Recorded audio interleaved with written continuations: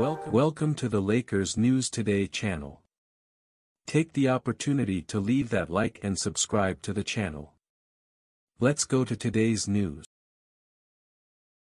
At Monday's Media Day, the Los Angeles Lakers star took time to send a message to the Denver Nuggets. Denver was the team that ended the Lakers' season last year, eliminating them in a 4-game series during the Western Conference Finals. Speaking with Lakers legend James Worthy on Spectrum Sportsnet, Davis issued a warning to the Nuggets about all the trash they talked after eliminating the Lakers. "It was just a lot of talking," Davis said. "There was a lot going on. Like, okay, we get it, you guys win. But me and LeBron James, had some conversations like, we can't wait to play them again."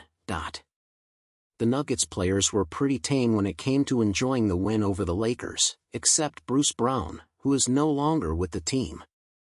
But ironically, it may have been Denver coach Michael Malone who said the most trash at the Lakers' expense.